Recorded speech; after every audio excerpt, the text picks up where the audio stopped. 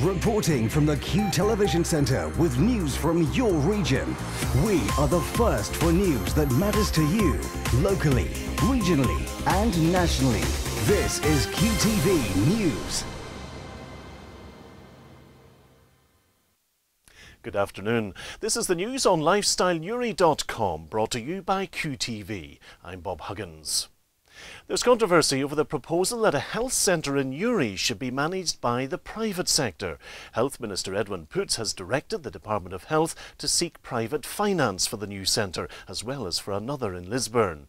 SDLP MLA Conal McDevitt says the centre should be maintained by the NHS for the best outcome and value for money for taxpayers. A fire in Banbridge is being treated as suspicious. The blaze in Riley Park was reported at around 7 p.m. last Wednesday, the 12th of June. Emergency services attended the scene and the fire was extinguished. 2 men were seen running away from the flats around this time. Licensed premises in Newry were burgled over the weekend.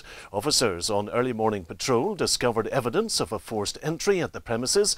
2 men aged 19 and 20 were arrested shortly after in the New Street area.